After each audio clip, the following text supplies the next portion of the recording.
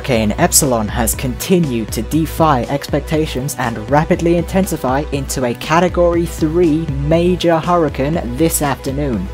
29.6 degrees north and 60 degrees west exact is the storm's location as of 5 PM Atlantic Standard Time.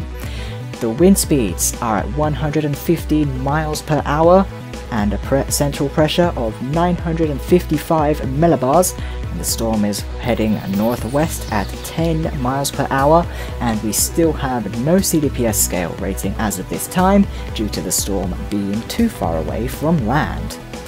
The wind fields right now are at 300 nautical miles to the northwest, 380 nautical miles to the northeast, 80 nautical miles to the southeast, and 50 nautical miles to the southwest.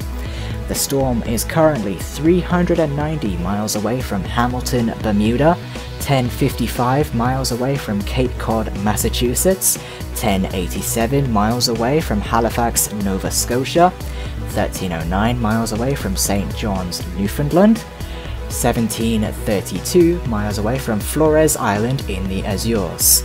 There is currently a tropical storm warning in effect for Bermuda, as around 4 inches of rainfall and a 20 to 30% chance of storm force winds is expected.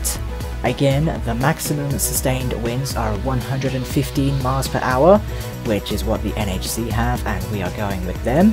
The ADT and SAB are going with 105 miles per hour. Okay, so here's the cone of uncertainty. The storm will be going northwest for the next 2 days until it eventually turns northeast. And here we have the rainfall forecast for the next 7 days. Again, 4 inches of rain is expected over Bermuda. Sea surface temperatures are gradually going to drop as the storm moves northwards. And again, we have 20 to 30% chance of tropical storm force winds for Bermuda.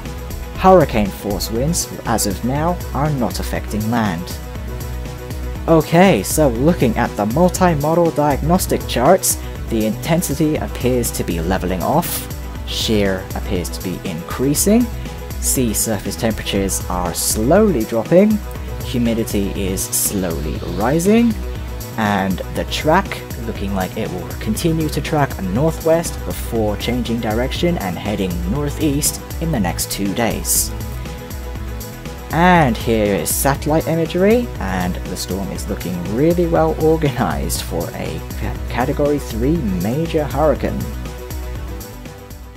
You can follow our outlets. First of all, the website, force13.com, with new articles coming out all the time for your reading pleasure about all things weather. YouTube.com/force13 with our tropical weather bulletins, animations, and tropical updates. You can also find us on Facebook with more information on those things. And then also on Twitter. We have the US branches and AU branches on there as well, but you can see the URL below. Teespring.com/store/force13. That's where you can find things like the Smug Mug to buy. And finally, the Patreon.